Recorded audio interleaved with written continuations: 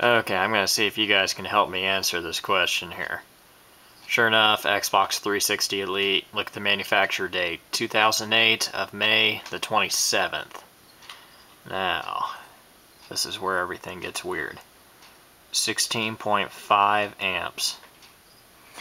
Show you guys the power supply here.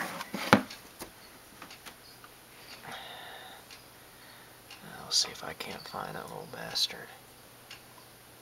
203 watts. You guys see that?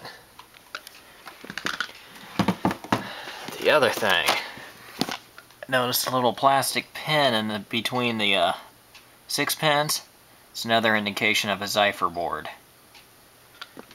And the last thing, I don't know if you guys are going to be able to see this or not, but I have 3 conductors laying down there. 1, 2, and 1, 2, and 3.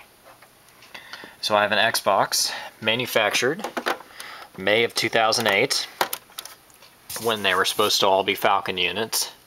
That is obviously the 90 nanometer processor and graphics processor, and it's obviously not a Falcon.